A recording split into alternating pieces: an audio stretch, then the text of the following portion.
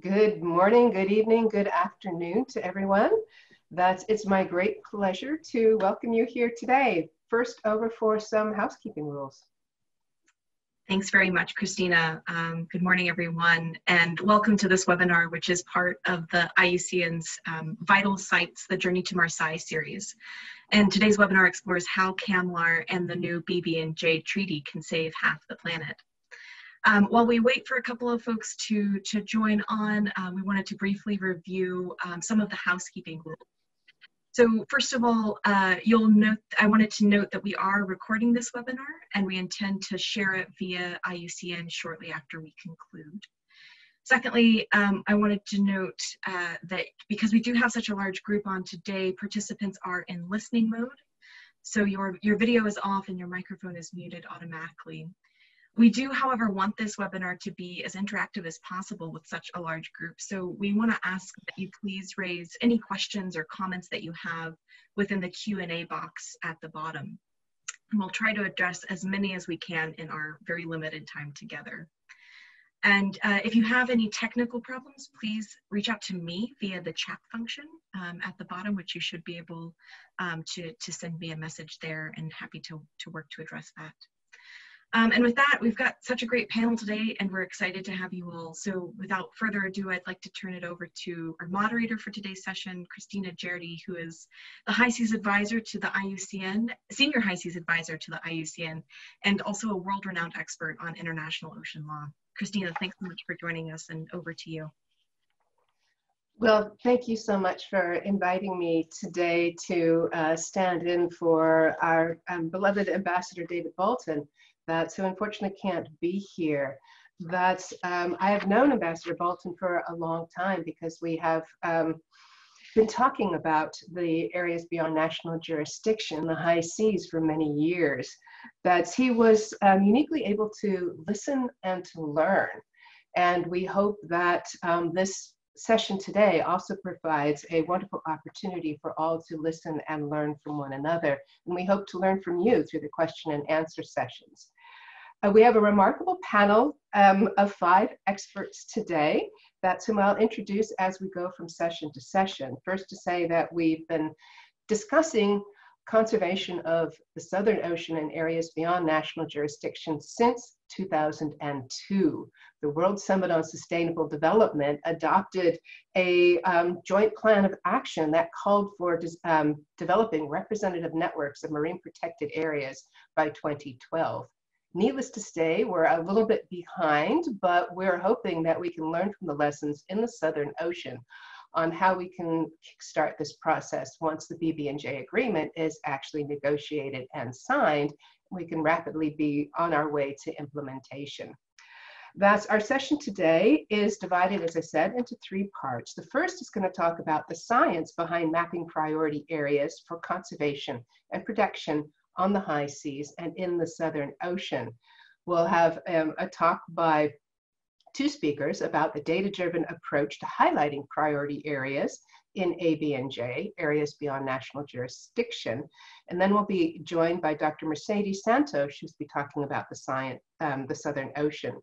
The second session will be onto the policy challenges and opportunities with how the BB&J Treaty and CCAMLR can support protection for priority areas, an overview of the policy challenges and opportunities, with Liz Caron from Pew and Dr. Cassandra Brooks from the University of Colorado in Boulder. Third part will be questions and answers, and we've actually dedicated 25 minutes to this. So we are hoping that you will start to share your thoughts, your questions, your suggestions in that chat box as soon as possible. So first, it gives me great pleasure to introduce Dr. Douglas McCauley and Morgan Visali from the University of Santa Barbara, University of California at Santa Barbara. Doug McCauley is Professor of Marine Science at the University of California, Santa Barbara. He is a Sloan Research Fellow in Ocean Sciences and serves as the Director of the Benioff Ocean Initiative, a really cool applied research center at UCSB that uses science, data, and technology to resolve threats to ocean health. Check out the recent stuff on ocean whales and shipping. Morgan Vasali is a project scientist at the Benioff Ocean Initiative at the University of California, Santa Barbara. She works in applied marine research at the intersection of science, technology, and communications, and now policy. So I'll welcome these two to take the floor and start showing us their presentations. Thanks. Thank you so much, Kristina, and it's a real pleasure and privilege to share this morning.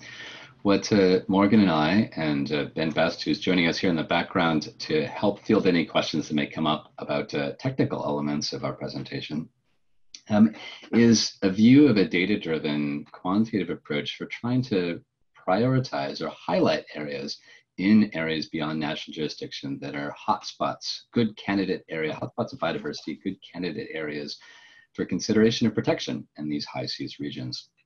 So sort of put another way is that we're so excited by the work that many of you are doing within the BBNJ process, within CCAMLR, to try to think about best fit areas and create policy tools for protecting those best areas in this really important region of our oceans. And what we want to do from the science community is stand beside you to help reinforce your efforts if there, for example, within the BBNJ process becomes a mechanism, becomes a policy tool to protect these regions, that we have good data-driven insight to help select which might be some of the highest IQ areas deserving of protection. And that's deserving both for biodiversity and to meet goals for maximizing benefit for people that use this space.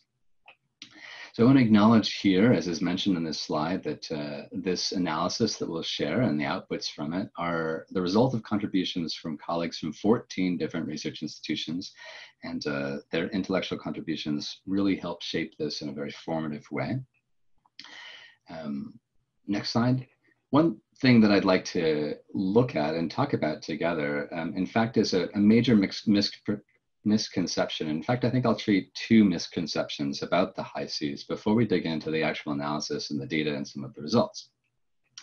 And the first of the misconceptions that I think is in circulation about the high seas is that it's an empty place. It's a big blue desert, void of human activity.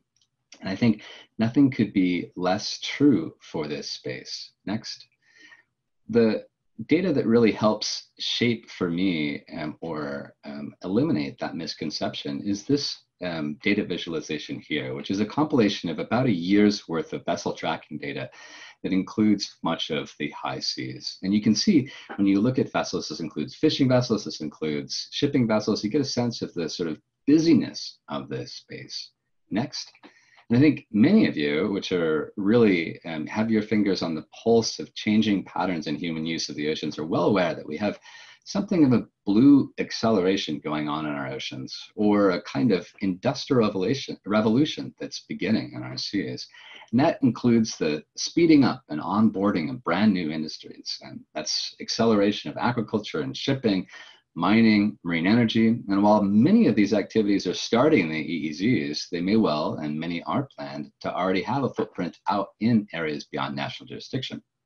Now, all of this new activity means that some of our opportunity to think about where our optimal solutions for protection on the high seas are going to become more and more constrained. Our options are going to be shrinking as to what we can do to maximize that benefits that I mentioned for biodiversity and people in the high seas. Next. The second and the last misconception I'm going to share before we actually dive into looking at this analysis, this planning analysis for hotspots in the high seas, is that we don't know much about areas beyond national jurisdiction. There's not a lot of data to help us in this exercise of trying to find and highlight biodiversity dense regions. Now, as a marine biologist, I always want more data. My kids are going to want more data. My kids' are going to want more data on the oceans. Let's hope I have a long lineage of ocean scientists.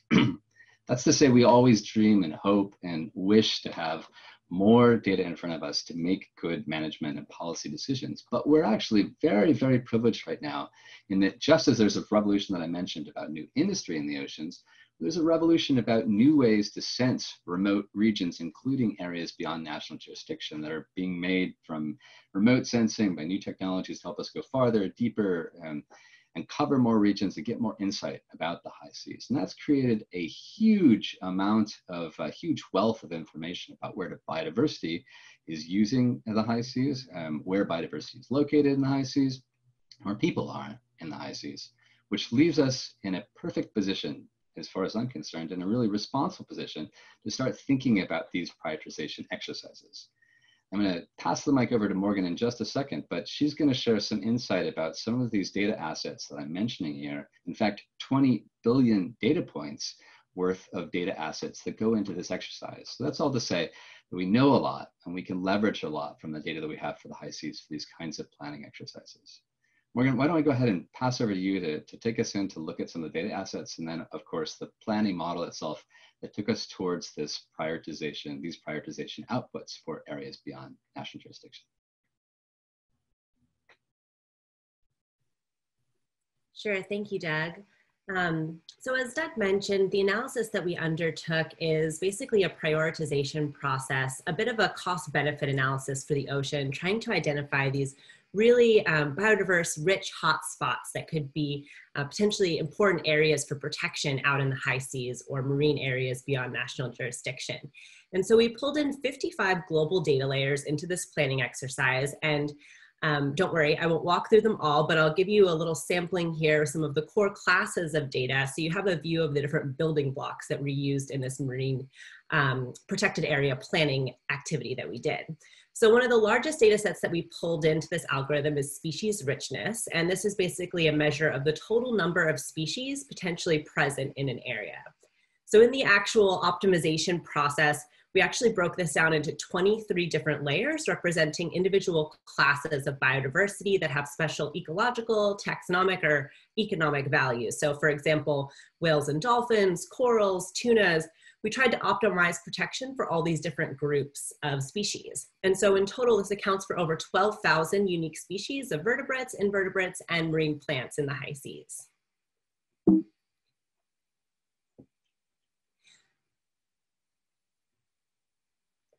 So of course, you know, as our climate is changing, our oceans are changing as well, and species and locations in the ocean are likely going to change as well in response to this. And so we wanted our marine protected area optimization process to be able to build candidate MPAs that both protect biodiversity today and in the future potentially altered by climate change. And so to do this, we also pulled in forecasted distributions for these same marine species in 2100. So this data was provided by Aquamaps, and basically they combine projections for how we think the ocean is likely going to change with what we know about the types of ocean conditions that different species prefer. And that allows them to basically predict how the ranges of these species might shift in 2100. And so we saw some predicted movements of species, for example, moving from some of the warmer waters to cooler latitudes. Just as on land we have endangered species like rhinos and elephants, in the ocean we of course too have endangered species, and we want to use these marine protected areas to potentially help protect these at-risk populations as well. So we also pulled in spatially explicit data on species endangerment curated by the IUCN Red List via contributions of leading ocean scientists from around the world. So again, trying to prioritize protection of places where we have a lot of endangered species, like the leatherback you see here. In addition to looking at where species are located now and where they might be located tomorrow, we also saw a lot of value in pulling into the planning process key marine habitats that provide homes or services for high seas biodiversity.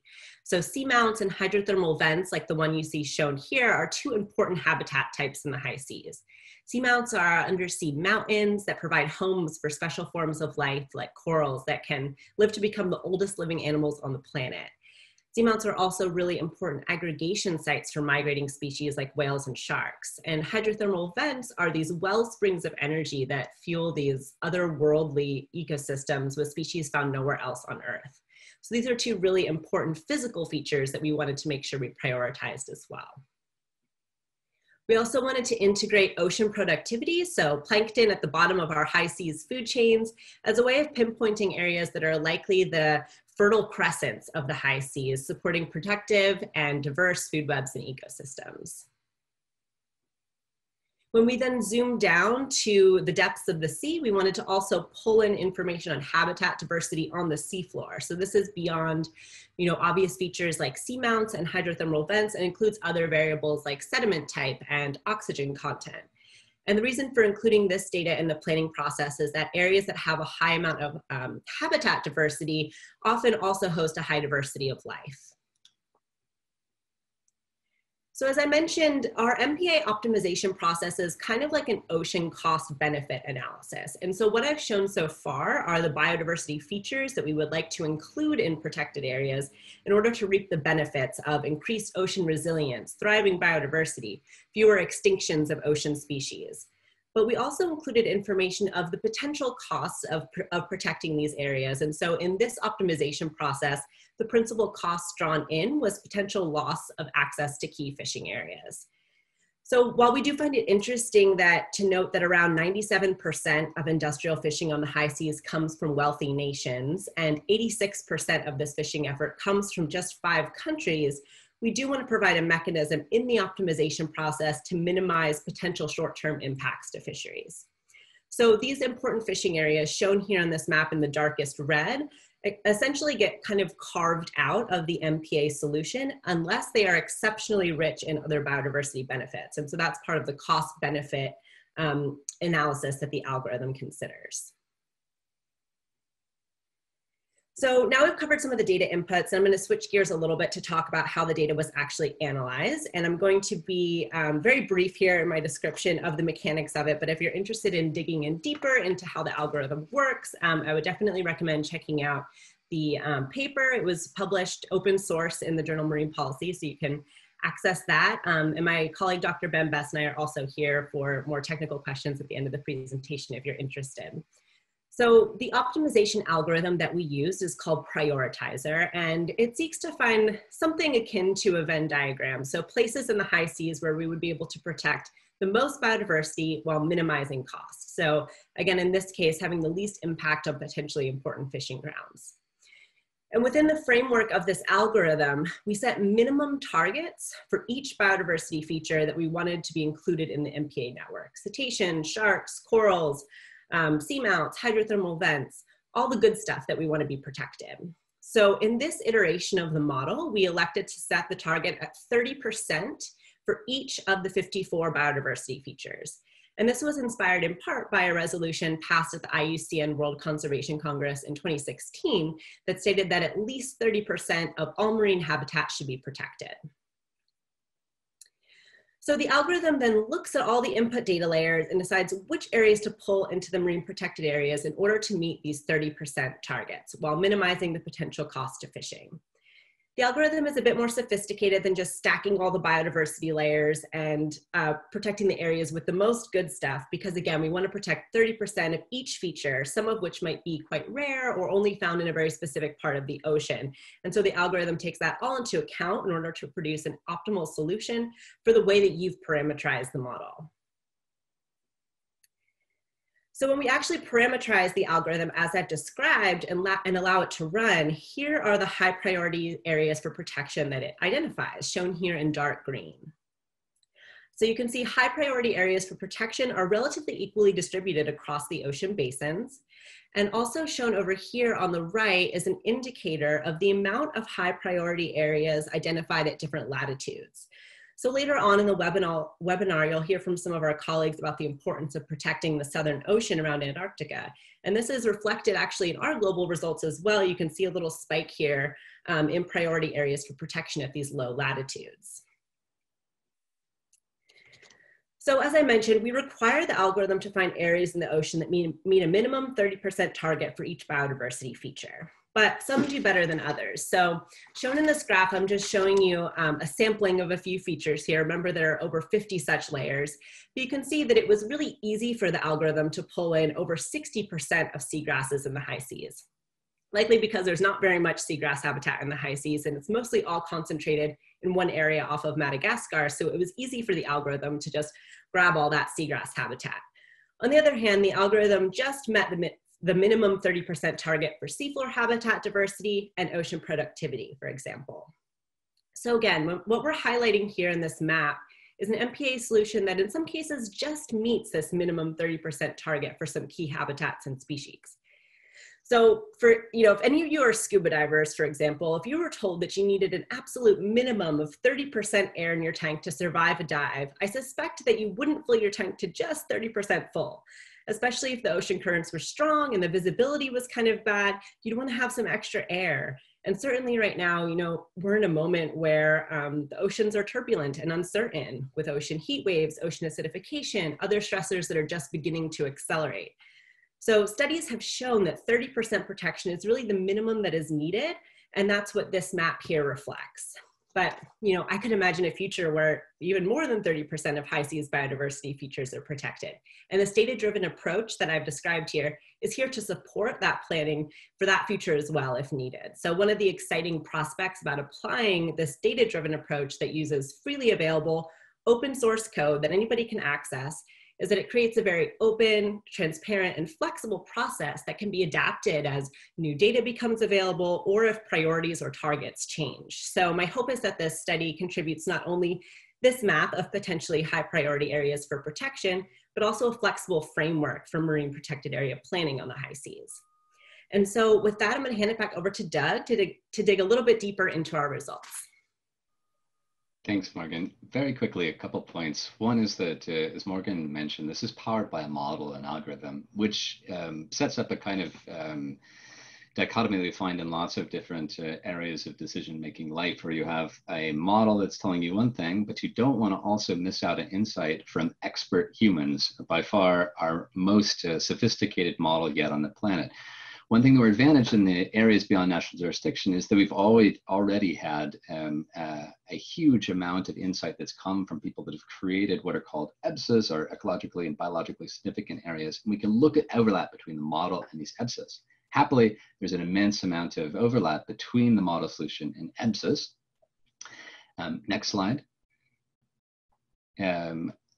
As I say, the results are very clinical here with the model shows up, but the stories actually run deep. Of course, as a data scientist, we tend, all of us, to focus on the data and the data results. But there are an immense amount of really wonderful biological narratives that you can unpack in each of these different regions that are highlighted in that rather prosaic looking green layer. I won't really have time. I know I'm just about out of time here to go into some of those stories, but I encourage you to go ahead and check out the Pew report, which takes you beyond the data into the stories of undersea mountain ranges and aggregations and oases of biodiversity in all of these hotspots in the oceans. Why don't I go ahead and pause there to make sure that we don't transgress into time for some of our other presenters. But thank you for the chance to present this data. As Morgan mentioned, to read more or to dive deeper into the analysis, there is the supporting peer-reviewed paper. Thank you. Thank you, Doug and Morgan, for those stunning images and the clear explanation of how one starts to elucidate these priorities. I also appreciated the 30% analogy with that tank of air that's having experienced a little bit of a high current once myself. Precaution is always the better approach. Gives me pleasure now to introduce Dr. Mercedes Santos, who's going to be taking us down to the Southern Ocean. She is the National Director of Marine Protected Areas from Argentina. She is attending this meeting in her former capacity as co-leader the research on the MPA proposal for the Western Antarctic Peninsula, led by Argentina and Chile. Her research interests focus on the conservation of the ocean, particularly on marine spatial planning and socio-ecological systems. Welcome and thank you, Dr. Santos.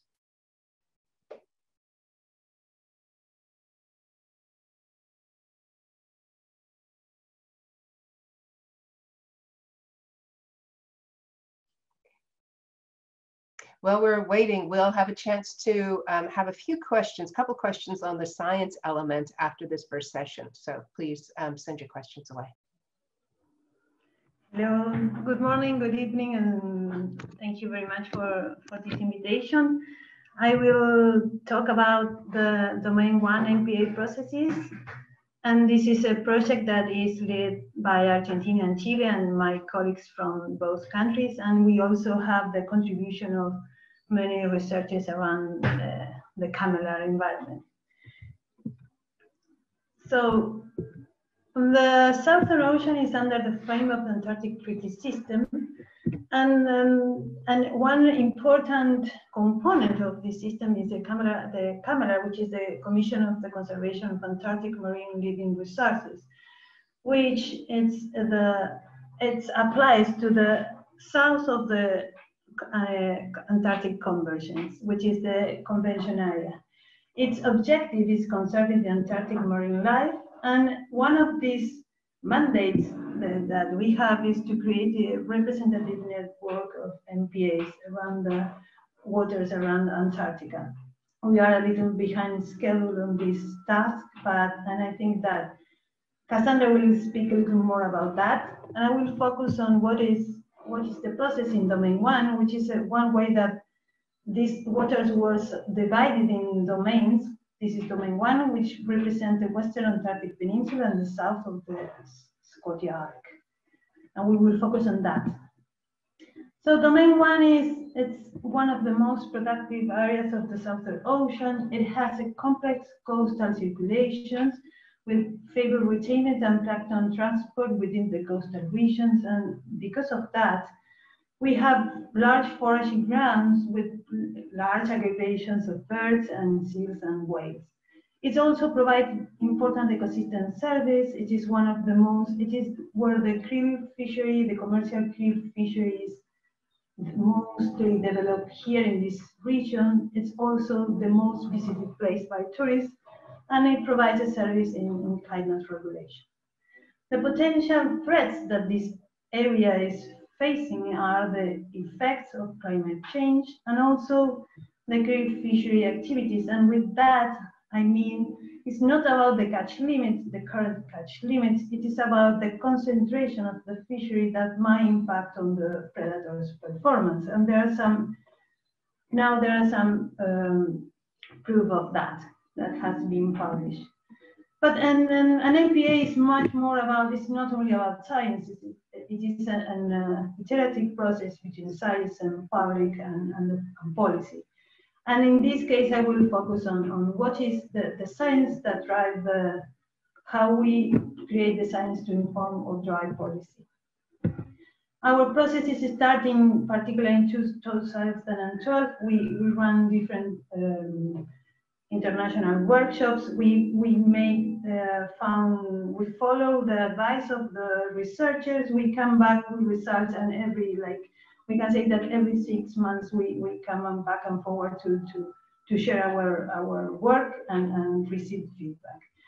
And from other countries, because this is a multinational approach. Even if we are leading the proposal, this was a multinational approach. The main objective that we want to achieve in the Western Antarctic Peninsula MPA proposal is the conservation of biodiversity. That was our overarching objective. And then we have particular objectives that allows us to achieve this one. And during these workshops, we choose the conservation objects that allow us to fulfill these conservation objectives. And in this vision, in these ecosystemic visions, we went from benthic and pelagic habitat to processes and species, and important areas for predators and prey species. And I will show you quickly what the objectives are, but I want to highlight the importance of having open source data that allowed us to have a robust process and a robust analysis. And also, I want to thank many researchers that share their data, even without being published at that time, but to allow us to understand which were the priority areas for conservation.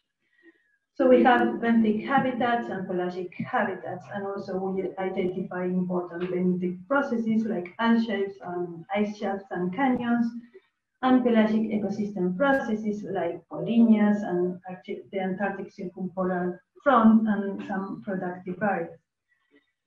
Regarding the birds and mammals, we identify the foraging areas, and we weight them by their size and also the colony size, and also we identify the buffers around their colony. So we define them according to the species and according to the site where they are breeding. But another important objective is to protect the areas where the distribution of the prey that are important for predators, and that is also considered in the analysis. We also include the foraging distribution during the non-breeding season of some species of cetaceans, and also penguins and penguins in the same area. Another important objective is some species of fishes were overexploited in this area in the decades ago, so we wanted to give special attention to that, and we divide this between the spawning habitat and the occurrence areas too. And then we identify the critical sites. Lastly, as was mentioned today, the seamounts were also considered as areas of importance. With all this information, then we, with the group of researchers that attend the workshops, we discussed what was the target, the level of protection that we want to give to each of these conservation objects. And we discussed, for each of them, we decided to medium or low, medium, and high level of protection, and then we run different analyses with this. And with those results, we share again with the researchers. This is like, in that time, it was not so used. We were not used to have these virtual meetings. Nowadays, it's more common, but we used to come with that all the time. And we shared, we found that the medium scenario was the most reasonable decision. So we ran these marks and analysis, and we identify the priority areas for conservation. These, which are in blue, these are not an MPA. These are the areas that, for different reasons, are important to protect. And on top of that, what we have done is to split or to consider the domain 1 in 3 different ecoregions, which is the south and the north of the Antarctic Peninsula, and also the south of it. The Antarctic Peninsula, it was split in those 2 because the north is more variable, more warmer, more vulnerable to climate change, while the south is more resilient and stable and colder. And we also had the differences between the Antarctic Peninsula and the South Orkney area, because South Orkney is also influenced by the Weddell Sea, and between these 2 areas, we have 2 different management areas. So these were our 3 main regions that identified. And after that, we designed the MPA model. And this is an evolution from 2017 to 2019. And in this case, what we have done is to introduce a preliminary proposal to share with the other members of CCAMLR to receive the feedback before coming with a proposal of conservation measure. This evolution among the changes in this model is a compromise between different members' interests, but all the time that we make a change, we come back to the science, into the baseline data, all the analysis that we had, and make all the decisions, checking that if we were still achieving the objectives that we agreed to protect. And so another step in our model, what we have done is this iterative processes where once we have identified the priorities areas for conservation, we use the new information that comes that arrived during the last years, and we use it as a background information, or even some of them we use it to modify the model. And in this case, I will specifically highlight the work that have done by George Waters and Emily Klein and Adrian Dahut, that they use our model, and they contrast our model with their own research to know if this MPA was strong enough, or it will work in the future, or we need to make some changes, and they suggest, and we can use it or not. But it was a very productive and iterative process that helped us to, in my vision, to make a more robust proposal. Like in this case, like they profile the benefits and costs associated with this MPA and what was the cost for the fishing. So nowadays, the final model, this is in 2019, and we are stick to this model at this point. In the south of the Western Antarctic Peninsula, we have two management zones, the general protection zones and the krill fishery zones. In blue, the general protection zones is where no krill fishery is allowed. We have in the south, we have this large no-take zone in the south to increase protection for Antarctic krill. This has a positive impact in krill biomass and krill predators in the north. And also we decrease fragmentation and to improve an operational management of these zones. And in the south, the blue zone, the blue squares that you see in the north of the Antarctic Peninsula is because we wanted to protect important areas for krill and for predators. And also we want to have this connectivity with the Weddell Sea MPA proposal. And while we have also the krill fishery zones where inside the MPA the krill fishery is allowed because we open some areas for the fishery because we want to allow the redistribution of the catch location. We want to avoid spatial temporal concentration of the krill fishery, and we want to properly monitor this activity. If it is part of the MPA, it is part of the research and monitoring plan that is associated with this proposal. So finally, this MPA took into account the conservation. We want to protect Antarctic marine living resources and the ecological relationships among them. We want to allow the rational use, and that's why we have the krill fishery zones. We took into account the krill fishery displacement, and we will monitor the krill fishery activity through the time.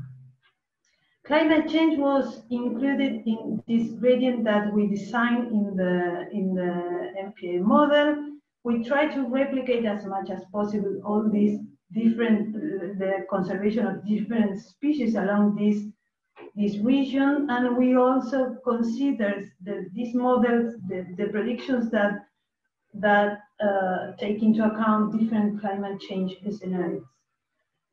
And also the MPA, one of the most important support of the MPA is to have these study areas to check that the MPA objectives are being achieved, to check for variability and the changes in the ecosystem.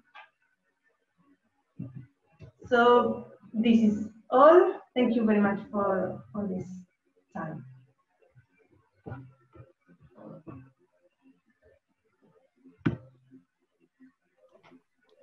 Thank you very much, Dr. Santos, for a fascinating presentation. I will charge right in with one question very specific to you, which is, would the general protection zone have conservation measure, CCAMLR conservation measure 24.01 regarding scientific and research fishing attached to it in this proposal? Yes, the research fishing is allowed, not the commercial fishing. Great. Okay, and thank you. We'll go. We have one for Doug and Morgan, which is about incorporating, and maybe Morgan, you can address this. It's about the case of socioeconomic data and your choice to exclude areas of fishing interest. And person is asking about how do you incorporate other values and interests beyond just high seas fishing, and are you not trying to exclude other types of interest in focusing your model, optimizing your model for high seas fisheries, since there's just so few states? And then a subsequent question, is there a way to optimize these models to also take in, for example, coastal connectivity in regards to species and processes and structures? Thanks. Sure, thank you, Kristina. And I can take a first stab at this, and then Doug, feel free to jump in if you have anything to add. So one of the challenges of running a global analysis like this is that you are limited to globally distributed data. And so that was part of what drove us including this global fishing data set. In the paper itself, you can also see we did actually run the model without the fishing data included as a cost layer. So in that case, the algorithm is trying to minimize the overall just area of the solution. And so that is available in that paper if you're interested in checking that out. And that could be potentially the map that could be used in these processes if that value set was expressed. I would also mention that if there is, socioeconomic data that is available on a smaller spatial scale, not a global scale, it's possible to actually rerun the model, not at a global level, but at a smaller spatial scale, incorporating that data as well. So kind of just depending on the spatially explicit socioeconomic data that is available. But there are other model runs in the paper that I'd recommend checking out if you're interested. Doug, I don't know if there's anything else you would add. Sure, and Kristina, I can also just pick up the connectivity question. There is some actual relatedness between those two. Morgan, I don't know if it's easy to share a slide, if you still have the power to do that. The relationship between connectivity, I think also, and these two questions about other goals for managing human use in the high seas is that certainly within an EEZ, an area adjacent to area beyond national jurisdiction, there may be a lot of goals beyond fishing. For example, thinking about marine conservation, thinking about protecting important marine assets for tourism, for other values that biodiversity protection within EEZ allows.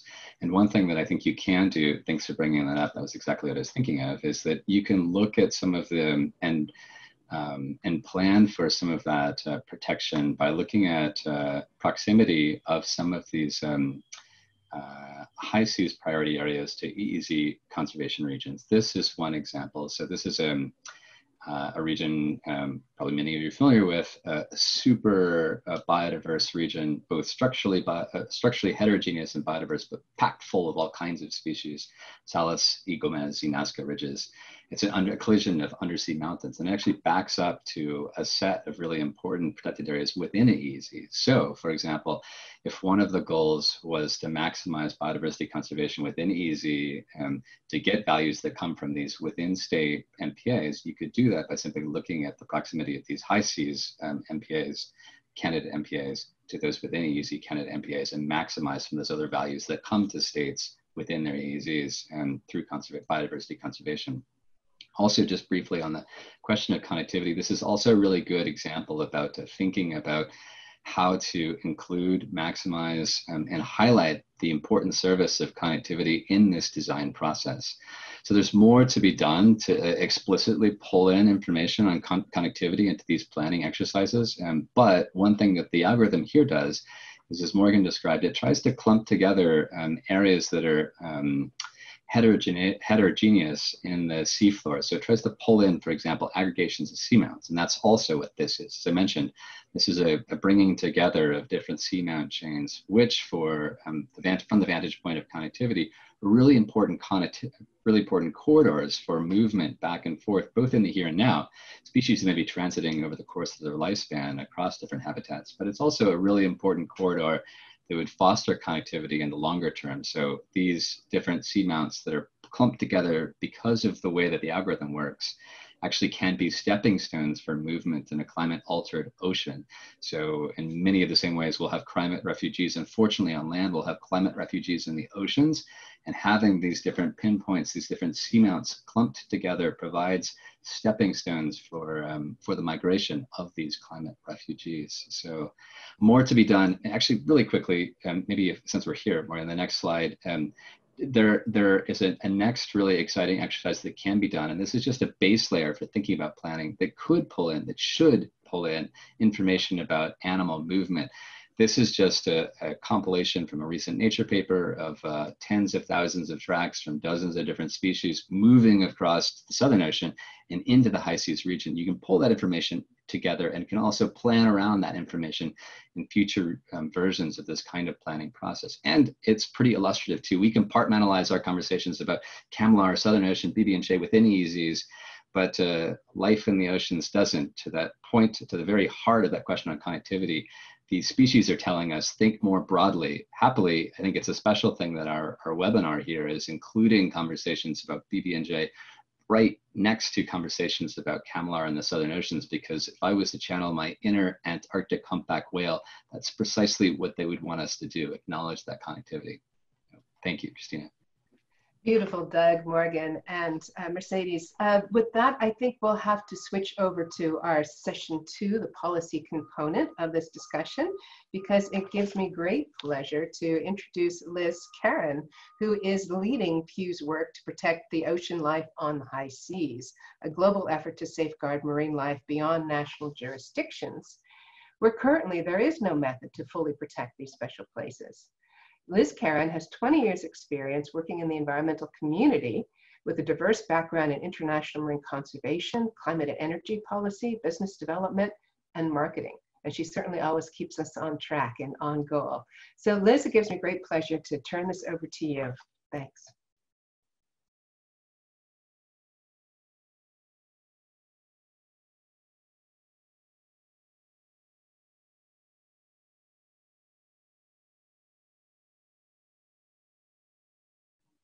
Thank you, Kristina. Apologies while I'm getting that set up and unmuted. And thank you very much. I think that was a very robust session, both on the importance in identifying protected areas in the high seas and in the CCAMLR region. And happy now to take us on a tour of the policy mechanisms that are in place for protecting those areas, or the potential for policy mechanisms to protect those areas. So. Just to quickly, let's see, there we go. Just to quickly run through this, because I think a lot of time was spent in the earlier session, the importance of the high seas. The high seas makes up over 2/3 of the world's oceans and nearly half of the planet's surface, and is home to what scientists believe is one of the greatest reservoirs of biodiversity left.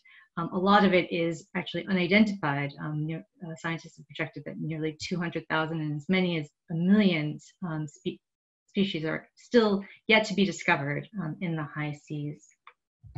The high seas also support some of the world's largest fisheries and provide essential habitat areas. Over 40% of commercially important fish species are caught in both coastal waters and the high seas. And marine fisheries directly or indirectly employ over 200 million people, and high seas fisheries account for up to $16 billion. And then, of course, the high seas provide critical ecological functions, such as oxygen production, carbon capture and storage, and are essential for the support of human life. The oceans absorb about 40% of CO2 emissions. An estimated economic value of carbon storage in the high seas range from $74 billion to $222 billion a year, US. So again, I think Doug and Morgan did a good job of providing an overview of the activities that are going on in the high seas that are potential threats to biodiversity. Fisheries remains the most the largest impact of biodiversity on the high seas, and global fisheries continue to decline. High seas, deep water fisheries have been increasingly exploited as a result of technological developments and growing market demand, and destructive fishing methods such as deep sea bottom trawling threaten high seas biodiversity. And then shipping, around 90% of world trade is now carried by the international shipping industry, and pollution from these ships, including noise pollution, threaten the high seas environment. And then ongoing climate change, including ocean acidification, pose a severe threat to deep sea ecosystems in particular, leading to geographic shifts in environmental gradients, which will likely affect habitat integrity and representativeness, redistribute species, and change communities and composition and interactions. And then there's deep sea mining, which seems poised to transition from the exploration phase to a commercially exploitation phase. And the full extent and damage of these mining operations that they will cause is uncertain. However, it is known that deep seabed mining will inevitably cause environmental damage to the habitats on the bottom of the ocean, as well as from sediment plumes that will likely interact and affect marine life even miles away from the mining sites. And then there's activities that are still emerging, or future activities that are yet to be imagined, but geoengineering seems one in particular that is of concern, to which there is no management of currently. So one way to protect against these threats are through marine protected areas. And marine protected areas are one of the most powerful tools for protecting habitat, species, and areas that are critical to marine life. They safeguard biodiversity. Studies have shown that significantly higher biomass and abundance of species within reserves compared to similar areas that are unprotected. Top predators, and they protect top predators and maintain ecosystem balance. So marine reserves hold greater benefits for top predators such as sharks and tunas. And studies have shown that biomass can increase exponentially in predatory fish populations for up to 18 years after reserves have been established. And MPAs build climate resilience, or build resilience to climate change. By enhancing the local resilience of populations and ecosystems and acting as buffers against climate-related stress. And then recently, I just wanted to mention there's an MPA guide that was released as part of a joint project of scientists at Oregon State University, the IUCN World Commission on Protected Areas, Marine Conservation Institute, National Geographic, and the UNEP World Conservation and Monitoring Center, that shows that highly and fully protected areas in particular that are effectively managed yield the greatest benefit for conservation and biodiversity protection. And these MPAs provide an important pathway towards 100% sustainable oceans. So, science shows that protecting at least 30% of the ocean is important to maintaining a healthy and balanced ecosystem, ocean ecosystem around the globe. And there's growing political support for a 30% target. Government alliances such as the Global Ocean Alliance, which is led by the UK, the High Ambition Coalition led by Costa Rica and France. And there are proposals under consideration at the CBD for the post-2020 biodiversity framework that would potentially include a new target for MPAs of protecting at least 30% by 2030. And high seas can have an important role to play in achieving that global target, considering how much area the world's oceans, the high seas, comprise. But currently, the high seas remain largely unprotected. Only about 1% of the high seas are protected in any kind of MPAs, and less than 1% in highly and fully protected areas. And you can see on this map that primarily the areas that are protected are in the Southern Ocean and the Ross Sea MPA.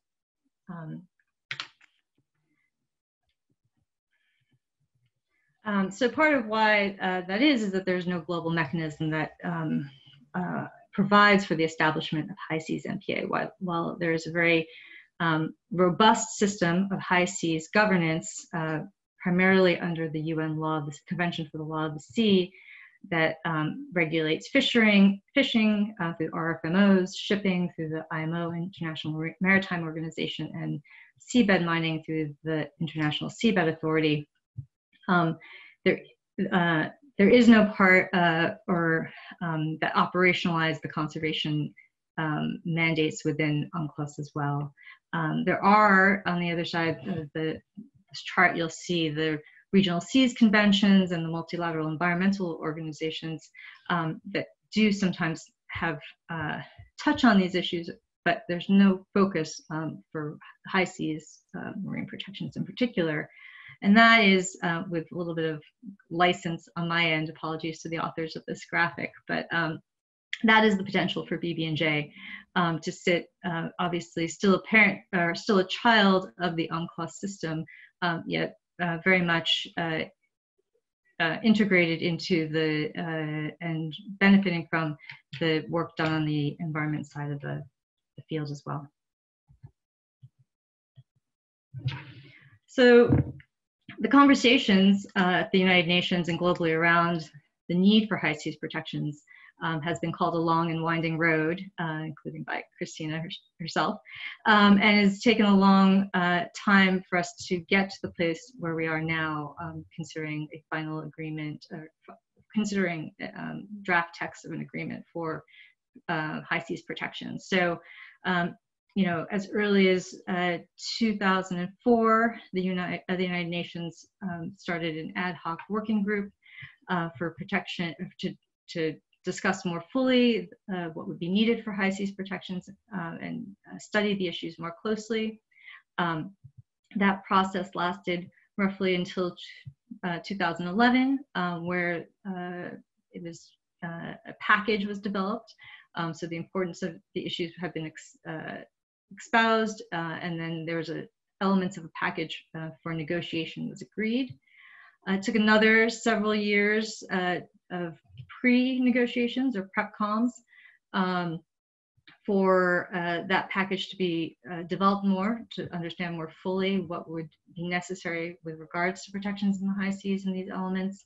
And then then in December 2018, the Intergovernmental Conference for, December 2017, the Intergovernmental Conference for the negotiations, formal negotiations for high seas treaty started.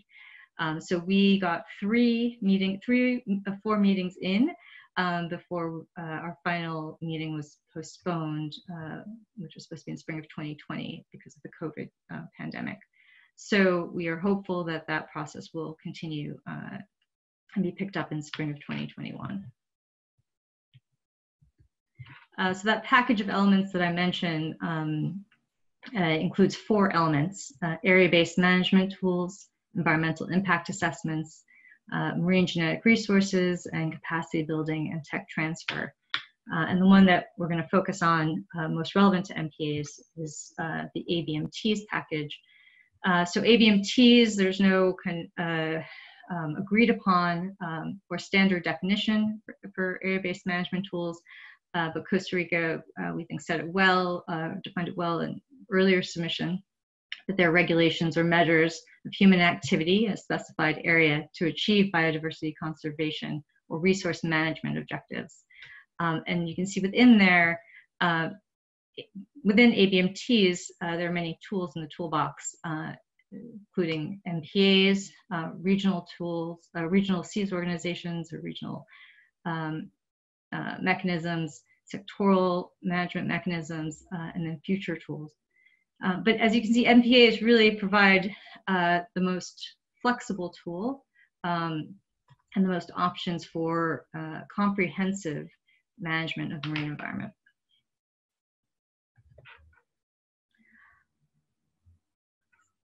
So similarly, there's not yet an agreed upon definition for marine protected areas within the agreement.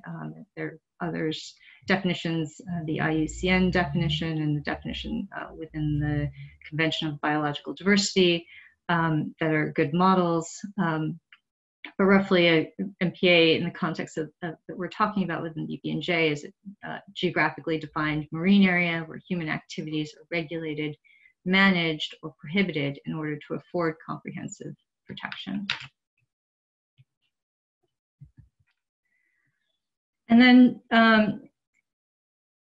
wanted to take the map that Doug and Morgan showed earlier and compare it to the map they showed earlier of sort of highlights of places that are of biodiversity importance within the high seas, and contrast that with the very busy map that shows the patchwork of governance and overlapping mandates and geographic areas of management of different ocean governance bodies. And I think a couple of things become clear in looking at these maps side by side. One is that there's no organization that has the authority, mandate, and competence to create comprehensive, multi-sectoral marine protected areas. Of course, CCAMLR stands out as a notable exception, though CCAMLR doesn't itself manage all human activities in the area. but in its protections, it established benefit from sort of multi-sector protections afforded by the broader Antarctic Treaty System.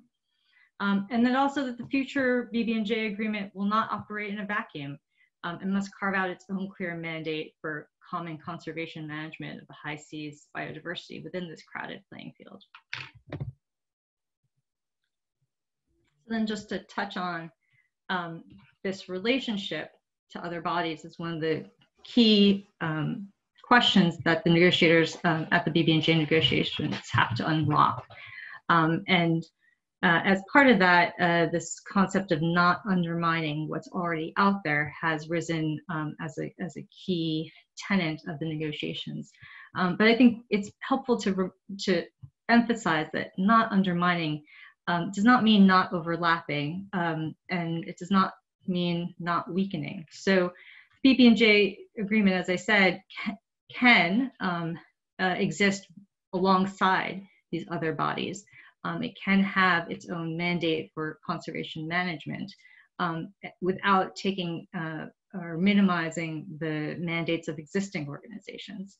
And the key will be how can it do so in a way in partnership with other organizations in a way that moves conservation management forward at all levels within the high seas.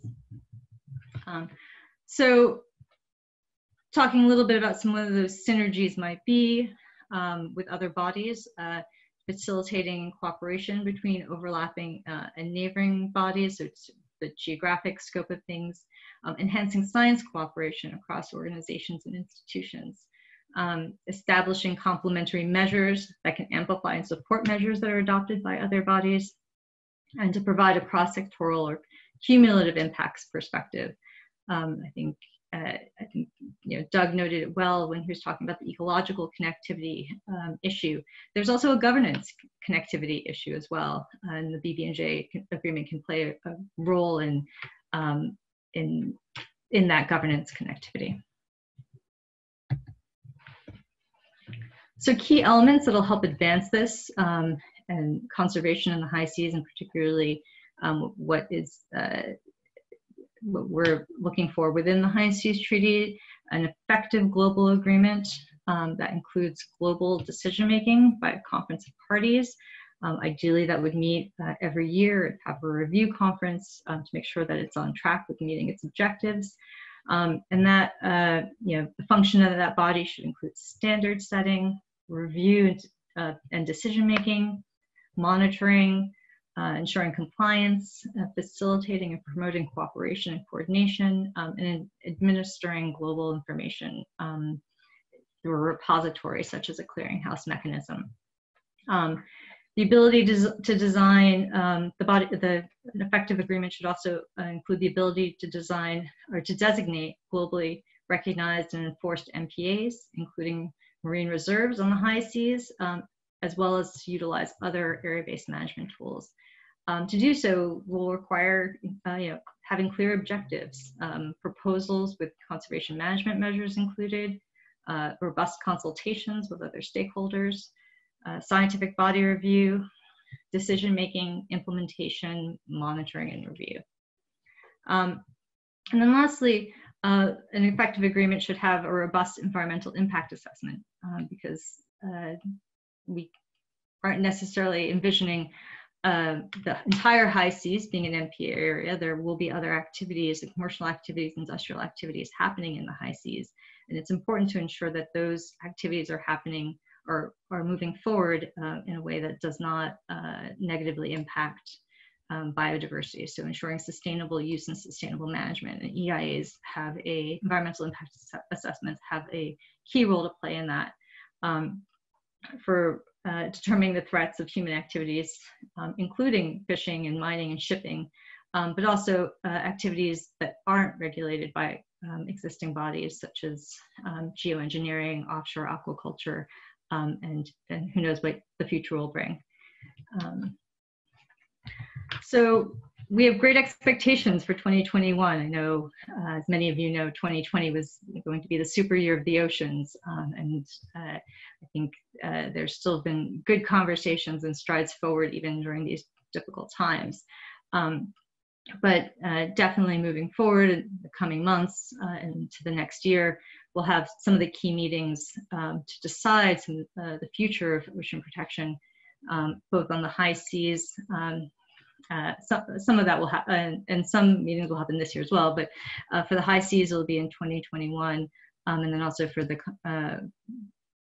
potential for protecting at least 30% of the ocean as well in 2021. And I just wanted to note that there's a Leaders Pledge for Nature that was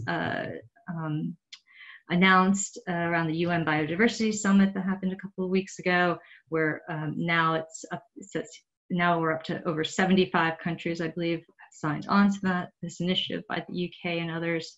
And one of the key pieces of that is called a commitment towards negotiating the High Seas Treaty and completing those negotiations at the upcoming meeting of the Intergovernmental Conference. So we look forward to holding governments to that pledge and to a successful conclusion of the negotiations in 2021. And with that, thank you.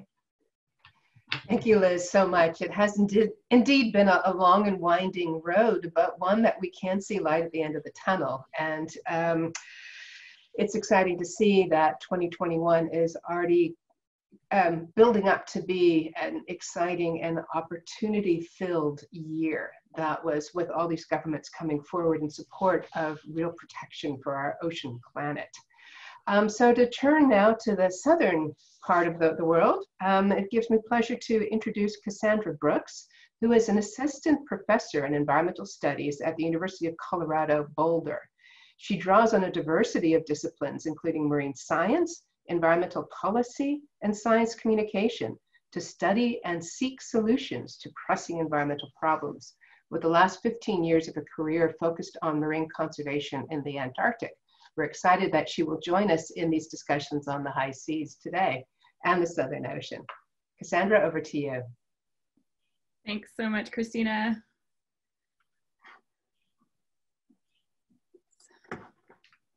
Excellent. So what an honor it is to join this amazing group of speakers, first just to say for this webinar today.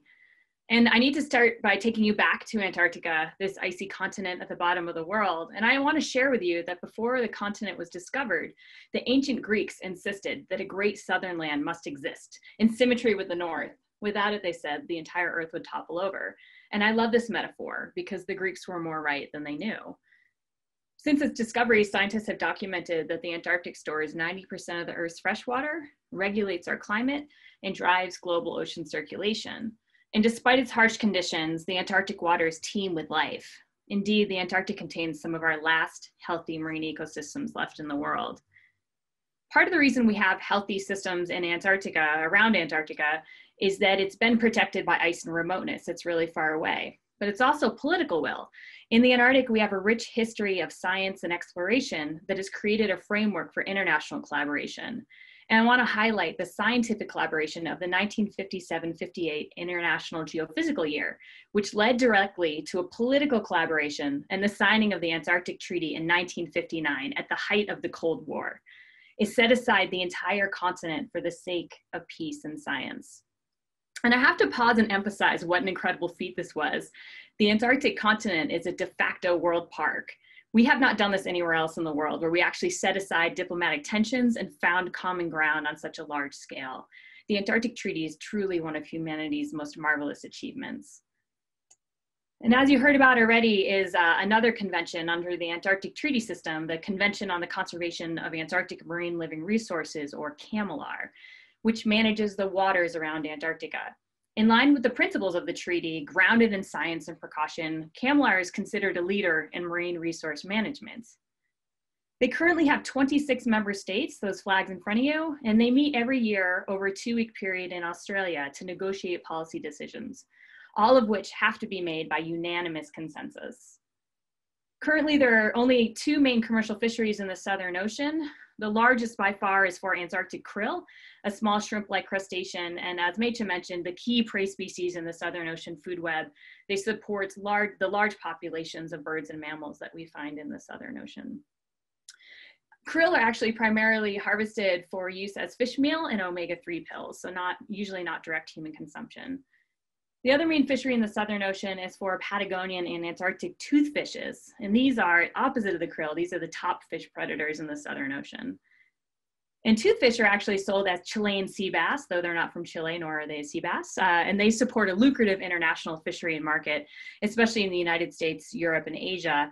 They're also known as white gold because they fetch such a high price. Although my favorite name for toothfish is one of their Spanish names, Bacalao de Profundidad, and it translates to cod of the deep or to profound cod.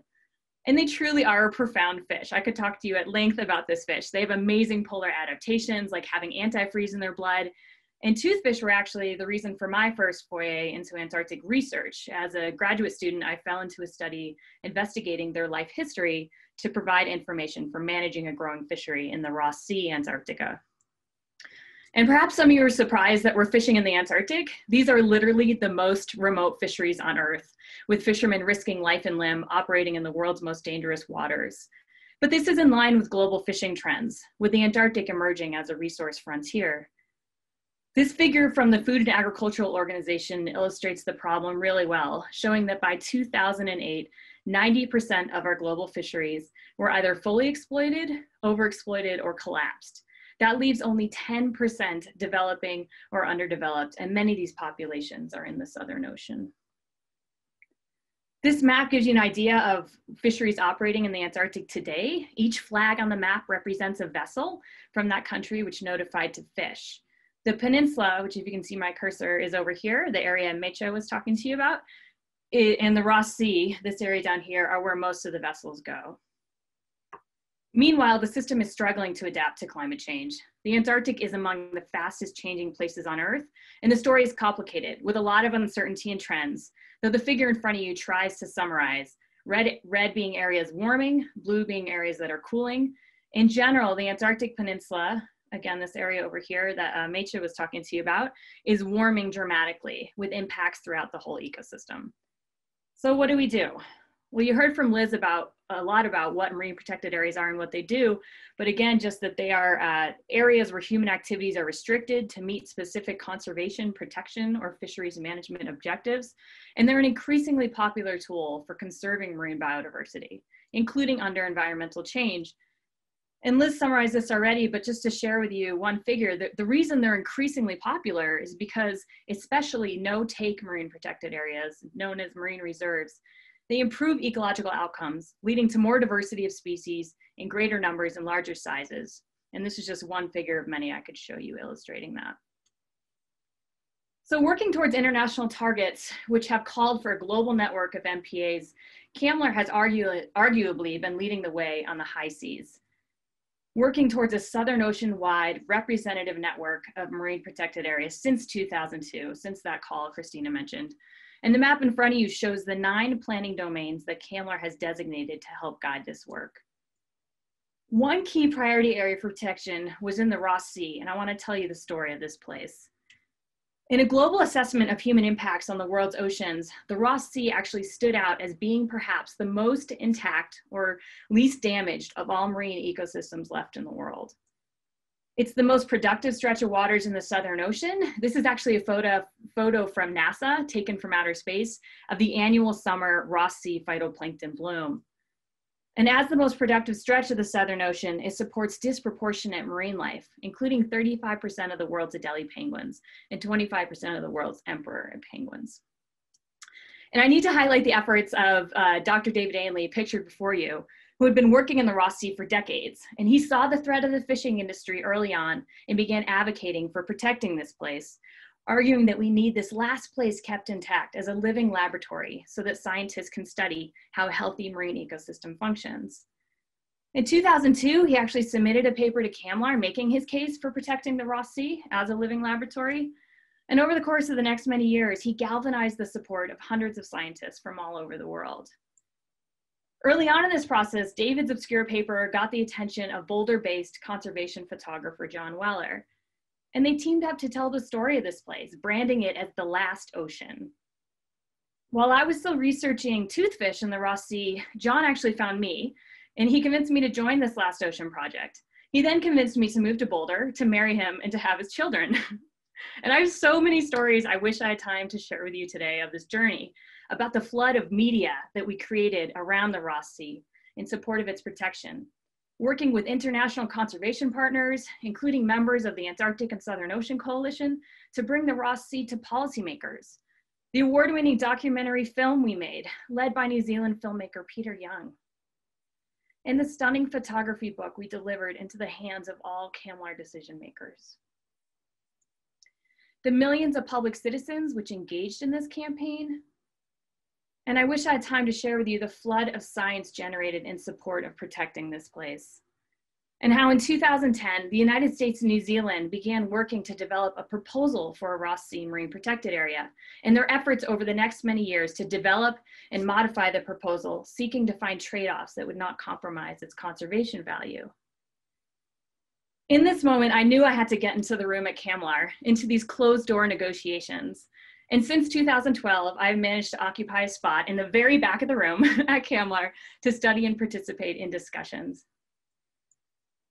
I wish I had sufficient time to share with you the stories from within the room at CCAMLR, who meets, as I mentioned, every year in Hobart, Tasmania, in Australia to make policy decisions, and of the diplomatic negotiations over a Ross Sea MPA, which went on until all hours of the night as diplomats worked to find a way forward to reach consensus. In the moment, largely due to the engagement forged by Pew Charitable Trusts and others, when former US Secretary of State John Kerry actually took on the effort for a Ross Sea MPA and he decided he wanted to achieve it during his term. The stories from the White House when President Obama incorporated a Ross Sea MPA into part of climate negotiations with China, or the incredible efforts working within Russia to find the political levers of influence, which would finally lead us to consensus. The graphic on your right tries to show you that slow and difficult process of working with individual countries over time as they join a consensus, in this case, towards adopting a Ross Sea Marine Protected Area. This was a long and difficult task that took many years of iterating the boundaries of the MPA as countries negotiated trade-offs between protection and fishing, now and into the future. In the years of geopolitical tensions, which actually had nothing to do with the Antarctic, but spilled into the negotiation room. And it literally took the efforts of hundreds of scientists, thousands of conservationists, and millions of global citizens over the course of more than a decade. But ultimately, it required the political will of the CCAMLR member states. And I want to share with you that moment in the room on October 28th, 2016, when after 10 years of working towards this effort, including 5 years of intensive negotiations, CCAMLR finally came to consensus. The room exploded in applause, nations were hugging nations, and it became clear that this was not just an environmental win and a gift to the future, though it was both. It was like the signing of the Antarctic Treaty as a peace treaty in the height of the Cold War. This was a diplomatic win, and it showed that despite tensions between some countries, the Antarctic continues to be an exceptional space dedicated to peace and science. This is a map of the Ross Sea Marine Protected Area that the CCAMLR office actually printed after its adoption, and they invited all the delegates in the room to come and sign it. And it was clear that it was an immediate source of pride for CCAMLR, and at more than 2 million kilometers squared, and 70% of that is off limits to fishing, it is still among the world's largest MPAs. So reflecting back, how did we get consensus on this marine protected area? Well, we worked at the intersection of science, policy, and the public. And Mecha also noticed that with the Antarctic Peninsula Marine Protected Area, they've been working for almost 10 years at this interface to try to drive in. This is where we need to work. And I cannot underestimate the role of public engagement, the huge scientific effort combined with high-level diplomacy, negotiating trade-offs, building and at times breaking and rebuilding trust, working with opportunities for leadership, which all led to this political window of opportunity. And there's a critically important element that intersects the science policy public interface, and that is the role of individual people who elegantly navigated this space, were critically important. So the Ross Sea Marine Protected Area is just a start. You can see it here at the bottom of the map. CCAMLR committed to a network of marine protected areas that would represent biodiversity and key ecological areas throughout the Southern Ocean. There are 3 more critically important marine protected areas under negotiation at CCAMLR, including in the East Antarctic, the Weddell Sea, and the Western Antarctic Peninsula, which is the one that Meisha talked about today. And the map in front of you shows you the other MPAs on the table right now. And Domain 1, or the Antarctic Peninsula MPA, it's in an area that is one of the most threatened regions of the Antarctic. It's among the fastest changing places on Earth. And as she mentioned, it's also the location of a large commercial fishery for krill. The cumulative impacts of environmental change in fishing deem immediate conservation action here. For me, it's become very personal.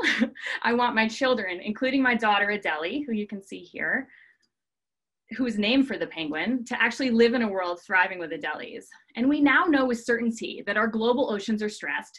We know that our lives literally depend on a healthy ocean. And the future of all of our children demand that we act quickly to reverse these trends. We know protected areas are one of the most effective tools we have. And this is a map of our global progress so far. So this is a global map of marine protected areas in the world.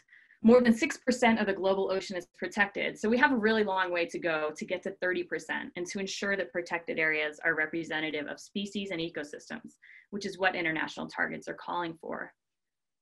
The high seas is even less protected. Currently, only 1.3% of international waters are encompassed. And Liz showed you this picture as well.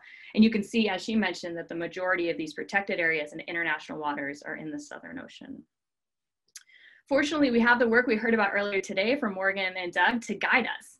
Now we just need countries to act.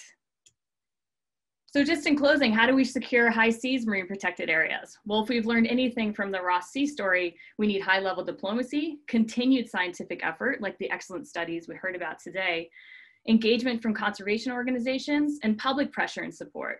So essentially, we need all of you and everybody involved. So thank you so much for your time, and I'm looking forward to the discussion. Thank you so much, Cassandra. It's lovely to see all those photos and the ones of your little children that are now practically all grown up. They were still in process when we first met. It's been a delight to hear from you all. And as I realize time is running out, we're going to try to combine some of the questions that have been asked. Apologies to those whose questions that we don't quite get right in our efforts to speed along. That was, so this is for everybody. And since Cassandra just mentioned climate change and it's impressing the urgency for action upon all of us, as well as nations, how do we take into account both climate change and the inherent nature of the ocean as a dynamic environment? How do you all think MPAs and MPA networks can best take into account shifting species, populations, and dynamics? And we'll just go around. Cassandra, we can start with you, and then we'll go up the row. And please keep your answers short, unfortunately. Yeah, I mean, I guess I feel like I touched a lot upon climate change, and I do feel like seeing some of the work of forecasting what is the future going to look like, and how can we create marine protected areas that are actually considering future scenarios, or as some people are working on, could we create marine protected areas that are dynamic themselves, that actually can move across the oceans as we need to, and that to me would be a very exciting and possible. It is possible thing.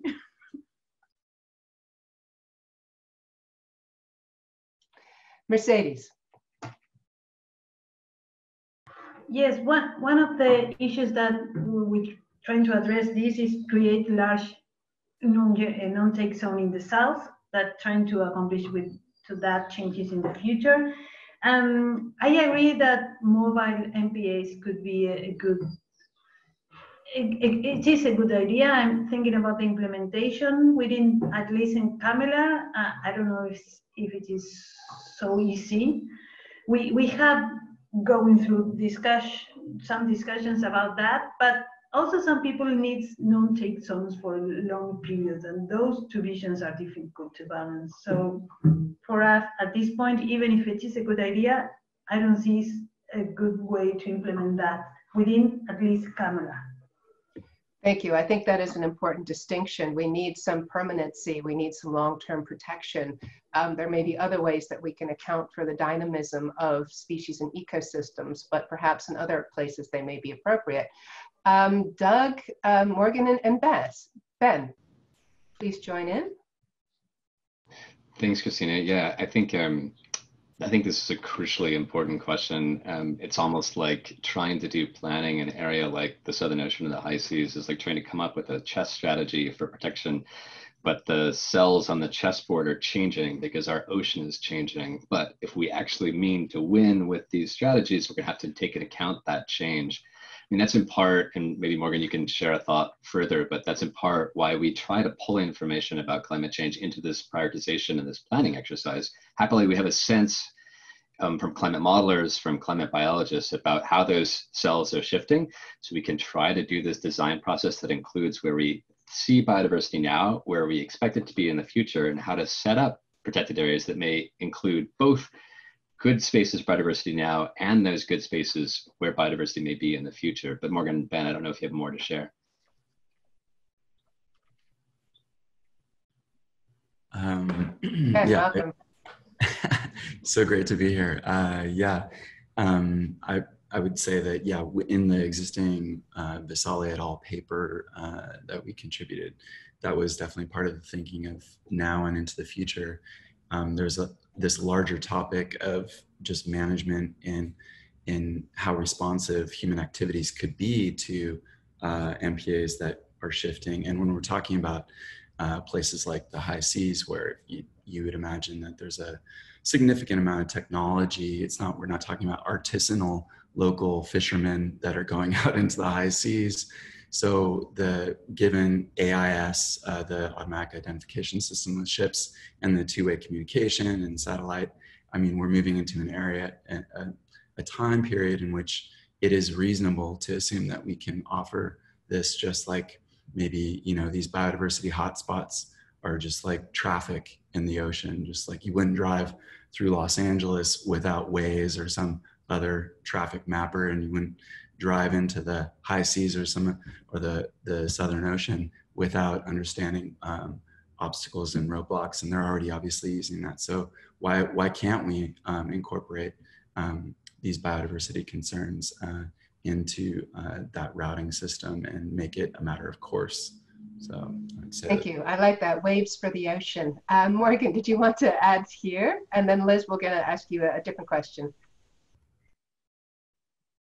Sure. Yeah. I mean, as Doug and Ben mentioned, there's a lot of great brains that have done a ton of work to not only do the climate and ocean modeling, but to understand what types of conditions these species like to live in. And so we can really combine all of that great information to then, project out into the future. Where do we think these species might show up? And in our approach, we combined both biodiversity now and biodiversity in the future to try to optimize for both. And if you check out the paper, you'll see it's interesting. We actually ran the model also without the climate forecast data. And our results show that it's actually pretty easy for the model to protect biodiversity both now and into the future using the data that we included. So I think that there are great opportunities for us to protect biodiversity both now and in our climate altered future.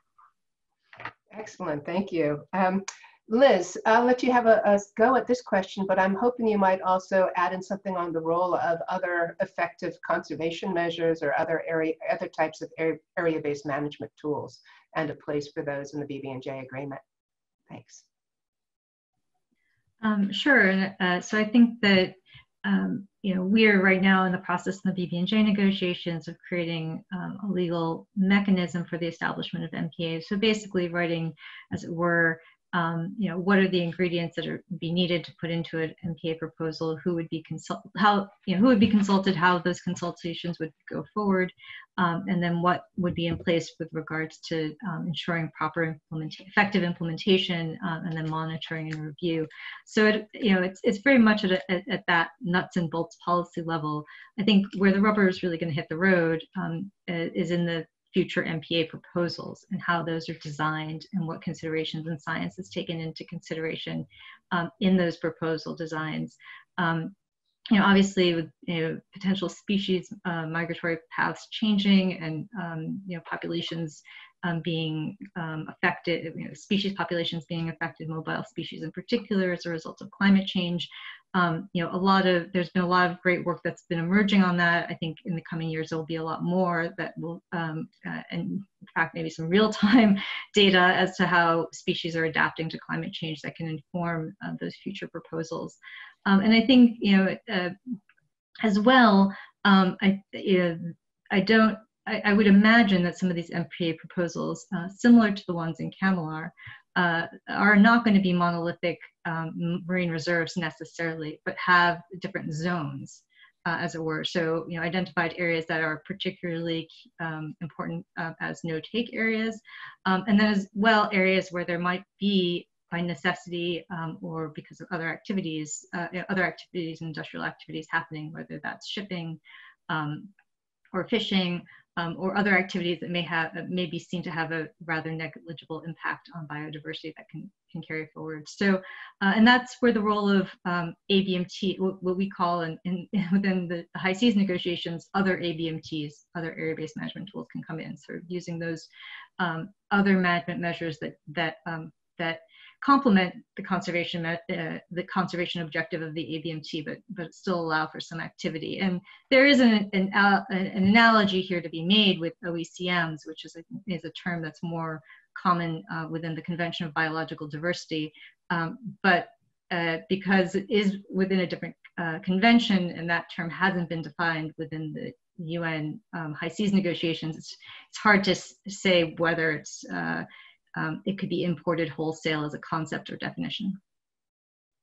Thank you very much. I think that is a very important answer and ongoing discussion that needs to be addressed.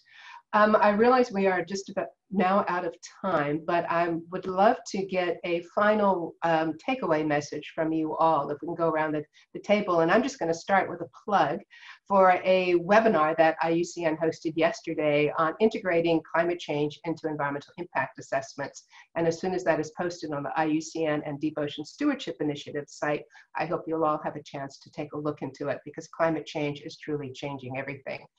Doug, I'm going to go by order of the speakers here. Please, one final takeaway message.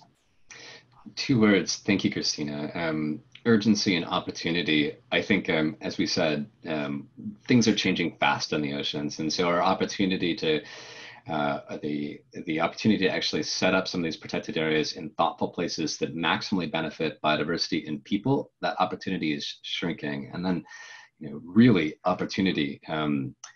I think we're looking at one of the most fascinating times ever in the history of the oceans. What we have, the decisions we're making in the high seas and in CCAMLR, and I'm really excited to see that go forward. And please know the science community stands ready to help all of you bring assets and tools to the table to back the decisions that you make. Fantastic. That's a very important offer. We'll take you up on it, and I hope the governments do too. Morgan. Yeah, thank you so much. And thanks to all of the speakers. It was great to join you here today. Just to build on what Doug said, I mean, we have amazing data out there to support these processes and to support these policy forums. And there's more data coming out all the time. And so, yeah, I just stand with Doug and being at the ready to help support from the science side as these policies move forward. And, we're in good hands with all of you. So thanks so much. Excellent. Ben, I see you nodding your head. 2 words. I concur. No, I do concur, obviously. And I guess I would love to emphasize that these tools that we used are open source. All the code for all that analysis is up online. And just like there's adaptive management, there can be adaptive research to address the needs for the policy at hand and as new data becomes available. So we should just be able to turn that crank and get better results and adapt with the times. Open source data, fantastic. Dr. Santos, please. Yes, you can say me change the Dr. Santos. And I'm thinking about in the convention area and camera convention area, and I think that there is a huge work done by different countries to create a network of MPAs. There has been a lot of research, a lot of energy put on this, and I think that all the network around Antarctica is mature enough to be adopted, and I wish that we can do that sooner than later. Sooner than later. Wonderful. Okay, Liz? Yeah, I think I'd just say that, with all the myriad threats that are facing our oceans in general, and then the high seas in particular, there is no silver bullet. It's really going to rely on the entire spectrum of the ocean governance system to find a way to work together, and to work, and for the BB&J system to work with the existing other structure to really advance meaningful marine conservation in the high seas, and really take that system beyond the status quo, because it's pretty obvious from the headlines and scientific data coming out that what we're doing is not, what we're currently undertaking is not effective. The oceans are, biodiversity in the oceans are declining, the state of the oceans are in decline, and we need to do something new. And the BB&J Treaty has a chance to take that take us in this new direction. Time to go beyond the status quo. Thank you, Liz. Cassandra, please, and then I'll put Nicola on the spot to provide some final words and closing out. Thanks. Thank you. First of all, just thank you so much for the participants who came, for those of you presenting here with me. Just was such an honor to be part of this conversation. A quick plug for those of you who want to learn more about the Antarctic Peninsula Marine Protected Area. National Geographic is premiering a documentary on Sunday evening. Mage is laughing there. Mage is in it, and it's a really great documentary on the threats to the Antarctic Peninsula and the efforts there to protect it. So if you just go to National Geographic and look up the Antarctic Peninsula, that's literally what it's called, the documentary. So check that out. And just to end with, hopefully if my story showed anything, it's that I think we have to be dedicated, we have to be ambitious. A lot of what we talked about today, the efforts we talked about, Kristina, you could speak to this, the BB&J process, a lot of people would have said, that's impossible. Like, we can't do high seas protected areas. I remember being told early on in my career, you can't do Antarctic marine protected areas, like it's international waters, and yet here we are doing it. And so I think us being ambitious and optimistic is what we have to be. Amen. Ambitious and optimistic. I think that's what keeps us going, and that's what keeps us together, and we need as many people involved as possible. So thank you all for joining. And I'm honored to be here and excited about the wonderful science that we have learned and new ways to apply this science for better manage of this vast global commons, which is indeed half of our planet. Nicola, over to you. Thanks so much, everyone.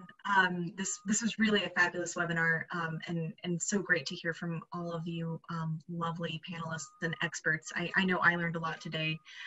Just to note that we'll aim to circulate this recording very soon, and we'll also include a couple of other links to some of the resources and documents and reports and papers that have been mentioned today, so that if you weren't able to catch them within the Q&A, you'll be able to catch them in that follow-up email. And with that, thank you so much, everyone, for your time. Thank you.